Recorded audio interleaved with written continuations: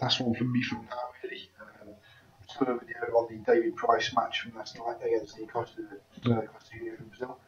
I just want to do another one on the other British heavyweight match last night, which was Hughie Fury. He was up against the toughest fight of his career by far, which was fighting against Andriy Rudenko. Now, if you know who Andriy Rudenko is, up until before his last fight, he was 24-0 with 16 KOs. He looked like a um, promising fighter coming out of Ukraine. But then he met Lucas Brown, who's of course an Australian heavyweight, who is a good fighter in his own right, and he's up and coming as well. Well, I say up and coming, he's in his early 30s, but he's up and coming as a heavyweight. As we know, heavyweights mature a little bit later in life normally. But the one thing that I thought going into the fight, I didn't make a prediction on his fight, to be honest, because I didn't think it'd be worth making a prediction on it. But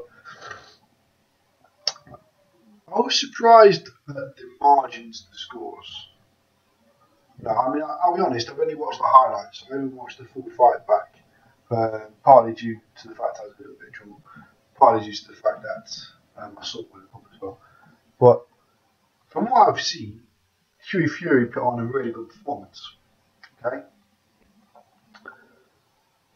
But he shouldn't be doing that to guys like Rudenko as a 15-fight pro.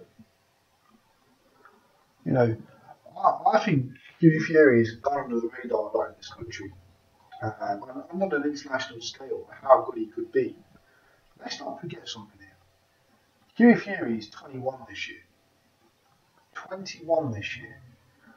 He's already had more professional fights than Anthony Joshua has. I don't know, Joshua's what, 24 now? 23, 24?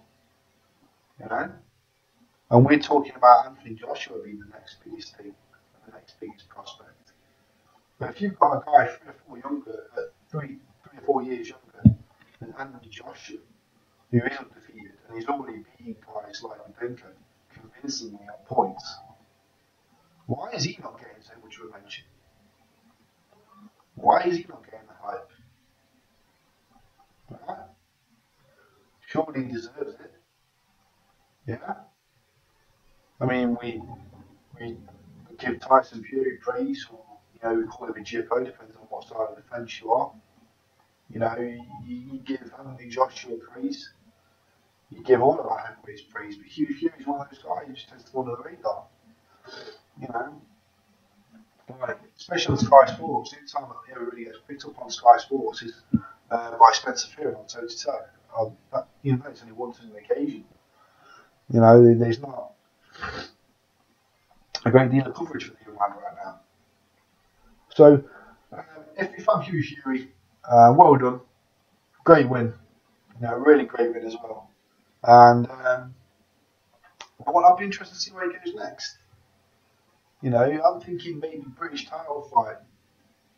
Going to the British title fight rankings next. That could be some interesting fight.